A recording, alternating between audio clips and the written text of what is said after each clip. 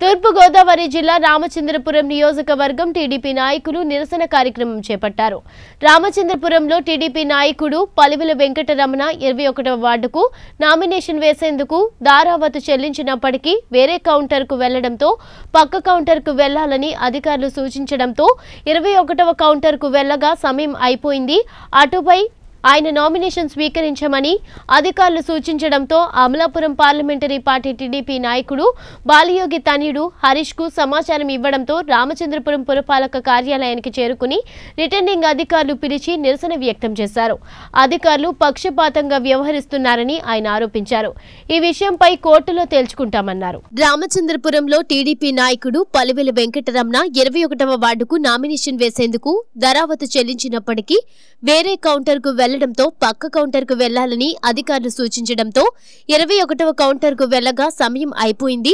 అటుపై ఆయన నామినేషన్ స్వీకరించమని అధికారులు సూచించడంతో Amalapuram parliamentary party TDP నాయకుడు బాలయోగి తనయుడు హరీష్ కు సమాచారం ఇవ్వడంతో రామచంద్రపురం పురపాలక కార్యాలయానికి చేరుకుని రిటర్నింగ్ అధికారులు పిలిచి నిరసన వ్యక్తం చేశారు. అధికారులు పక్షపాతంగా వ్యవహరిస్తున్నారని ఆయన ఆరోపించారు. ఈ విషయంపై కోర్టులో తేల్చుకుంటామన్నారు. మున్సిపల్ ఆఫీస్కి నామినేషన్ కోసం 21వ వార్డు కోసం నామినేషన్ పత్రం పట్టుకొని కరెక్ట్గా 2 గంటలకే మున్సిపల్ ఆఫీస్లో ప్రవేశించాను. లైన్ విపరీతంగా ఉంది. 2:30కి నాకు డిపాజిట్ కట్టి ఉందని రిసిప్ట్ ఇచ్చారు. ఇది ఎక్కడ సబ్మిట్ చేయాలంటే ఫస్ట్ ఫ్లోర్కి వెళ్ళి తీసుకోమని చెప్పారు. ఫస్ట్ ఫ్లోర్కి వెళ్ళగానే ఈ రూమ్లో ఏమని చెప్పారు, అక్కడ ఉన్నటువంటి వాళ్ళ యొక్క అటెండర్ ఉన్నారు. అక్కడ ఈ రూమ్లో రానుకొని పట్టుకెళ్ళాను. అక్కడ కూడా రక్షకొని రాలంతానే 1 టౌన్ 1 వరకు కలెక్ట్ చేసుకొని క్లియర్ నోట్ చేసుకొని డీప్ క్లోజ్ చేసుకొని ఒకటొకటి తొందర పెట్టుకొని టేబుల్ పెట్టుకున్నాడు. ఆయన కదా టైర్ ఇక్కడ పెట్టాడు, టేబుల్ పెట్టుకున్నాడు. ఆ లైన్లో నాకు లాస్ట్కి వెళ్ళిపోయింది. ఈ లోపల నేను వేరే నామినేషన్ చేసిన కోసం థర్డ్ ఫ్లోర్కి వెళ్ళాను. నేను ఆయన కంప్లీట్ చేసుకుని కిందకు వచ్చి ఫస్ట్ ఫ్లోర్లో కూర్చున్నాను. అదే రూమ్లో లాస్ట్ నాకు తీసి ఈ రూమ్ కాదండి, మీరు థర్డ్ ఫ్లోర్కి వెళ్ళమని చెప్తున్నాడు. మరి ఫస్ట్ ఫ్లోర్లోనే ముందు కింద చెప్పారు. ఫస్ట్ ఫ్లోర్ ఇప్పుడు ఏమంటే రిసిప్ట్ అసలు కావాలి చూసుకొని నేను మొన్న కదా 4 అయింది కరెక్ట్. ఇది అన్నప్పుడు వెంటనే కమిషనర్కి వెళ్ళి కలిసాను. అక్కడ నేను ఏం చేయలేనని అన్నాడు. యాక్చువల్గా మున్సిపాలిటీలో నామినేషన్ ఎక్కడైనా సరే 3 గంటలు టైం ఇచ్చారు. 3 గంటల లోపల ఉన్న వాళ్ళు అందరికీ కూడా యాక్సెప్ట్ చేయాలా. వార్డుకి అభ్యర్థిగా లోపలికి జరగడం వెళ్ళింది. ఆయన వెళ్ళి ఫామ్ రిసిప్ట్ కట్టారు.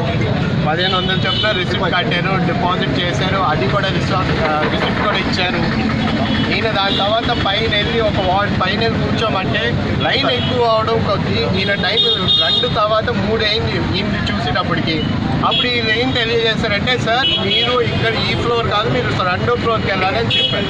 2వ ఫ్లోర్కి వెళ్తే మీరు 3 దాటింది కదా, మీకు ఇప్పుడు అవకాశం లేదు అని చెప్పి నామినేషన్ మీద రాసిన నెంబర్ కొట్టివేసి మీరేం అవ్వదు, మేము కలెక్టర్కి తెలియజేస్తాం, మేము ఎవరైనా నామినేషన్ పడ్డాయో మీరు ఇంకా వెళ్ళిపోవచ్చు అని తెలియజేశారు. ఈయన తిప్పి వచ్చి, సార్ ఇలా నాకు క్యాన్సిల్ చేశారంటే అదేలాగా జరుగుతుందండి, నేను వస్తానని చెప్పి నేను వచ్చినప్పుడు అడిగాను పోలీస్ సిబ్బంది గారు, సార్ మీరు 4 తర్వాత వచ్చారు, మిమ్మల్ని లోపల తీసుకెళ్ళకూడదు, మీరు లోపల రాకూడదు అన్నారు. సరేనండి నేను వెయిట్ చేస్తాను, నాకు దీనికి ఒక ఆన్సర్ అనేది మీరు ఇవ్వాలి.